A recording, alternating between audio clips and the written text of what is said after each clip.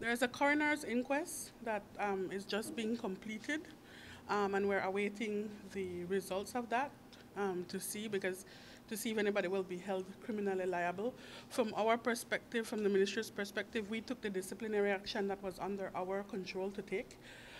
In terms of the people who were not, we fired people who were directly involved in the incident.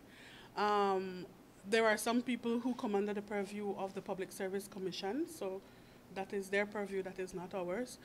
Um, so yeah, and we're really waiting to see what the coroner's inquest will yield. We've fully cooperated with that. As a matter of fact, I think that from the ministry's perspective, it's welcomed, because we do want, from the beginning, we've said we want people to look at objectively at this whole situation, and that's exactly what the coroner's inquest is set up to do.